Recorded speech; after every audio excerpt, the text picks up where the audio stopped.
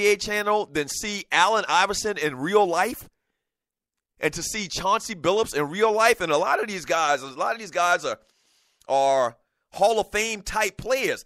Jason Williams, you mean to tell me you wouldn't pay to go see Jason Williams? Because you know a lot of these cats, now we joke and we kid about how these guys are going to be getting hurt or are going to be getting hurt. But you do know that a lot of these guys still play. They still, go out there and they shoot around a little bit.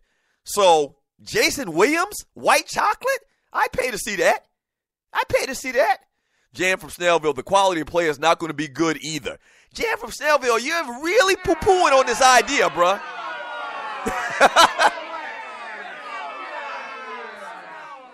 From Sensational, he says competing against WNBA in baseball, so it will work. I never even thought about that.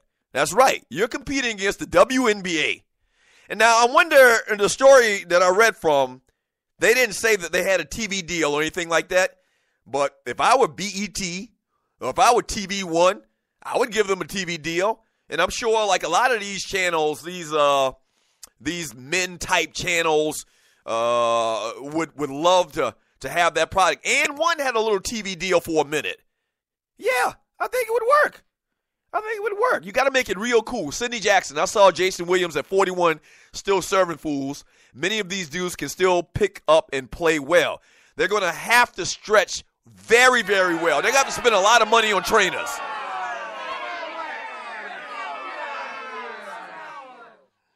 They're going to have to invest in some very good trainers for each of these 8 teams because stretching is going to be so important before these games.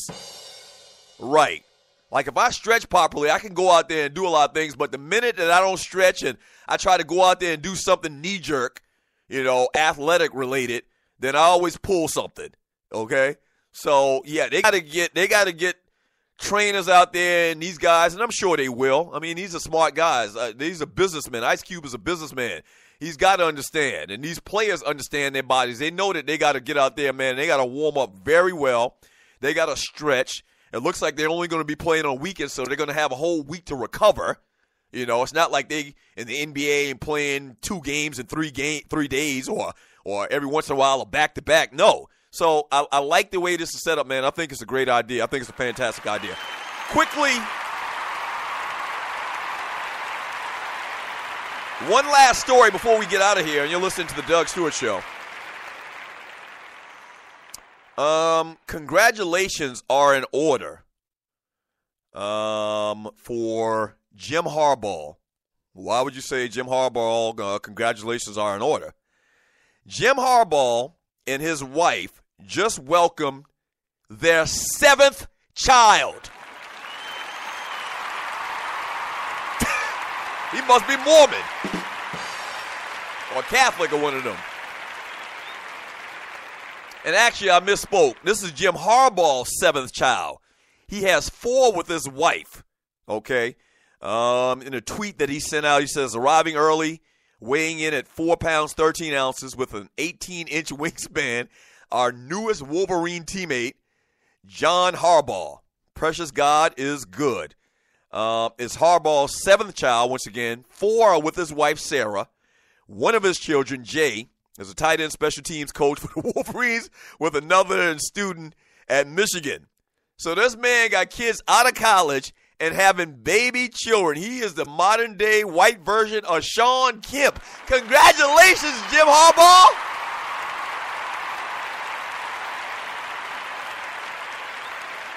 Wow, he still got it. I wanted to make sure I mentioned that. Jim Harbaugh. I like Jim Harbaugh, man. He's funny to me. He's an interesting guy. And not only that, he's a fantastic coach. A fantastic coach. Fell short the last 2 years, his first 2 years at Michigan, but a fantastic coach. And you got to expect if he stays around there, they're definitely going to win a championship in the very near future. From he said, Redland Kurt, let's just hope Monica handles the investment dollars in the Stewart household. This will flop, Doug. Wow.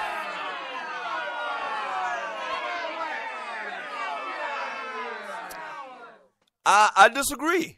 And I don't know about the business end as far as if it was a flop or not, which you would determine makes it a success or not. But I think that they're going to sell tickets. It's as simple as that. I think that the idea, the novelty of it, and the things that they're talking about doing with it, I think it works. You know, once again, they get a TV deal or whatever, man. They get some nice venues. They come to Atlanta, and I don't know where to go. Maybe they come to Atlanta and they, have a game at that Gwinnett Center, which is kind of like a very small. They play like minor league hockey there or whatever in Gwinnett, which is a little town outside of Atlanta. Maybe they play in those type venues. Maybe they play in college venues. I don't know. But I like the idea. From John from Snellville, I love the NBA game. I can watch games from 70s on up. Oh, I do too. When there's nothing else on, I watch a game. Especially if it's the Lakers from the late 80s or something like that. I always like to watch it and see how different things were back then to where they are now, the way the game was played, the way they dress, the people in the stands. I mean, that's kind of cool. It's kind of interesting. But a lot of times, man, I'll see games on NBA TV and I don't want to watch that. I saw that when it happened, and I'm watching something new and more whatever. I don't watch NBA TV like that. I like NBA TV, but I'm not a fan of NBA TV like that. From Sidney Jackson or from, what do we got here? From Jay Fish to Microwave. He says, Mike Bibby looked like mini-me in the face. From Sensational Boy, knees look like cottage cheese on the inside. From Truck D, I know I feel you, just don't put no money on it. Hush Fish, I used the Bibby so bad when I was younger. Thorny Switch, I used to like. Oh, she says she used to like Mike Bibby a lot when she was younger. So Mike Bibby played for the Atlanta Hawks for many years, and Thorny was probably a little young lady, and she liked her, all that light-skinnedness and all of that.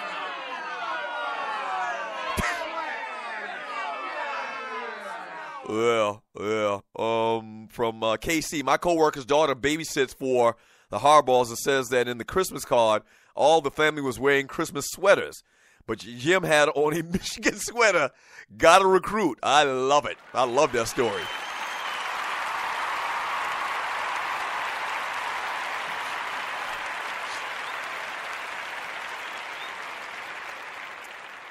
DJ Dollars and Cents. That's why he wears khakis. Don't hurt his sperm count.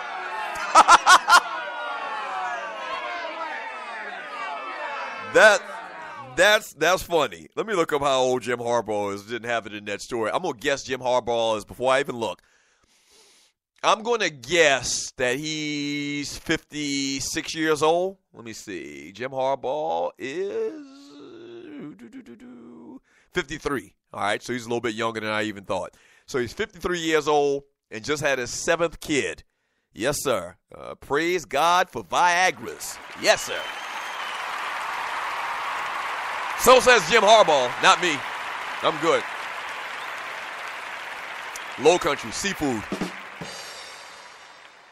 From Uncle Mike, that's going to be a ghetto-ish pretty soon. That baby is going to be younger than her nieces and nephews. Exactly. I got that situation kind of. It's not quite that. My Uncle Lenny is, so I'm 47, so my Uncle Lenny is probably like 51. He's like 4 years older than me. And so my grandparents had him when he was, when they were like well into their 50s. It just happened. I mean, that's how they did it. That's how them Stewarts roll, you know.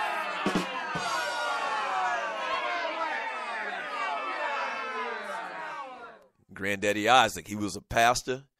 I always tell a story. He was a pastor, he was a preacher, and he was a principal at a school. He liked kids. He had a lot of damn kids. Yes, sir. Even when he was old.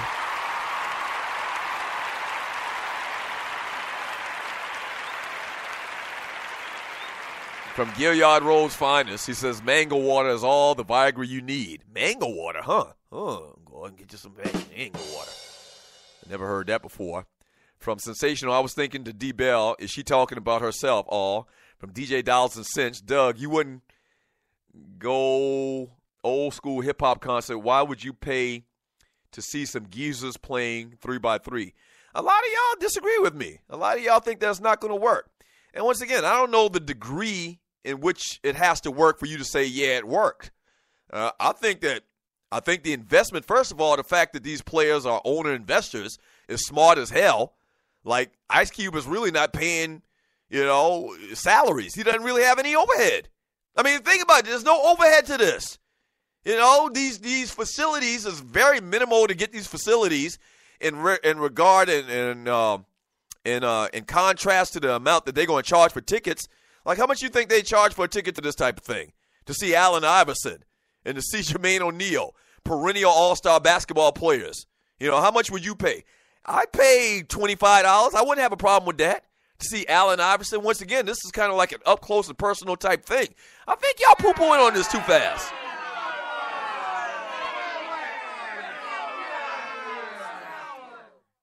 Yeah. What else do we got in here? From Sensational, it's probably more than just a game, a party, barbecue, cookout, stuff like that.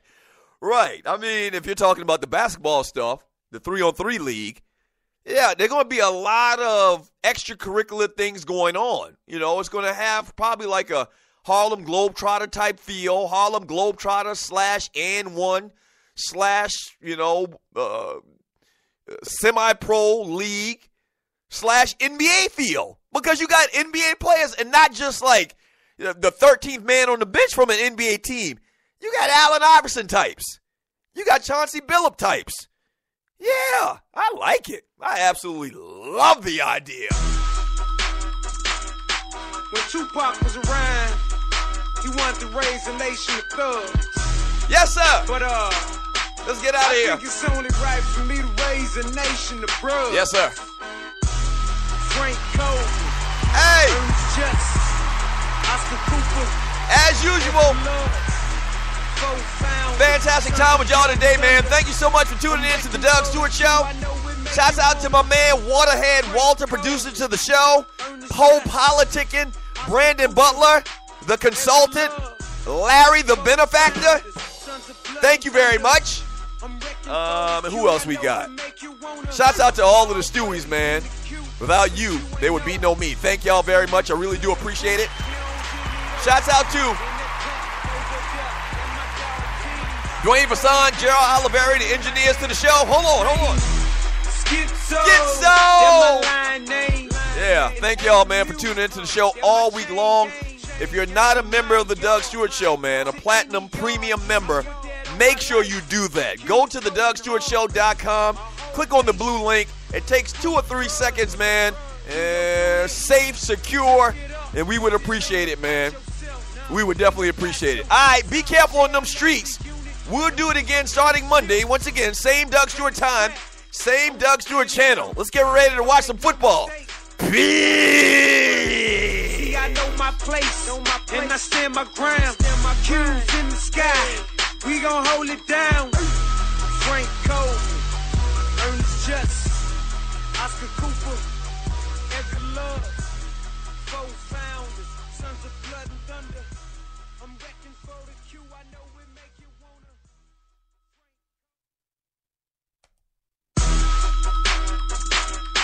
When Tupac was around, he wanted to raise a nation of thugs.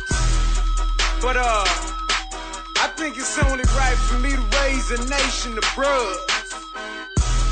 Frank Cole, Ernest Just, Oscar Cooper, Edgar Love, 4 founders, sons of blood and thunder.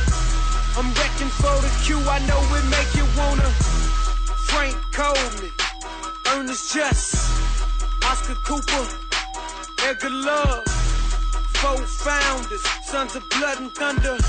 I'm wrecking for the Q, I know it make you wanna. I'm always in the queue, but you ain't know. I'm resolute to the boot, you don't give me those.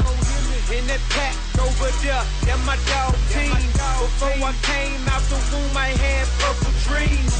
Schizo, that my line name. And A the Mule, that my chain gang.